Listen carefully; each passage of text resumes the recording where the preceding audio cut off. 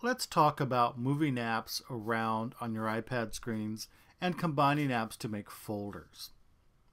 Folders are a great way to add more apps to a single screen. Let's say, for example, I have my iTunes icon. It's in the second row, fourth column over. Let's say I want that iTunes icon to be the last icon on this screen. I'm going to tap and hold any app on this screen. It doesn't matter which one. And now they're all shaking. When they're shaking, now I can click and drag them or tap and drag them to other places on the screen. So I'm going to tap and hold on iTunes and I'm going to move it to the bottom. You see how all the other icons adjusted. Now I'm going to let go and there's its place. Let's say, for example, I want iTunes to be on a completely different screen. I'm going to tap and hold iTunes and I'm going to move to the right and my finger is just on the verge of going off the screen, and that's how I start to move right and left. My finger is going to go back the other way, just on the verge of going off the screen, right on that line, and we're back in place. Everything moves accordingly.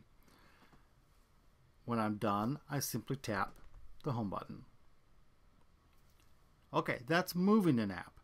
What about creating folders? I'm going to tap and hold an icon. It doesn't matter which one. And then I'm going to take the iTunes icon. I'm going to drag it and drop it right on top of my clock icon. Click, hold, move on top of the clock. You see it makes this whole new folder. By default, it gives it a title called Lifestyle. For these particular apps, different apps cause different names. I'm going to select and say Don't Use Often. I have a lot of apps. I want to take the ones I don't use very often and combine them in as small a place as possible. I'm going to tap Away and tap Home.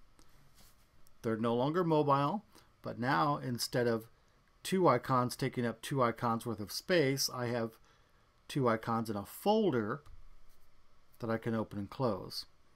Again, that's tap and hold, drag and drop right on top of, tap and hold, drop right on top of. It didn't quite make right on top of. And I also generally don't go through Game Center that way. There. That's, I don't often go through Photo Booth directly. There. Now, that's how you can make folders. Tap Home, and we're done.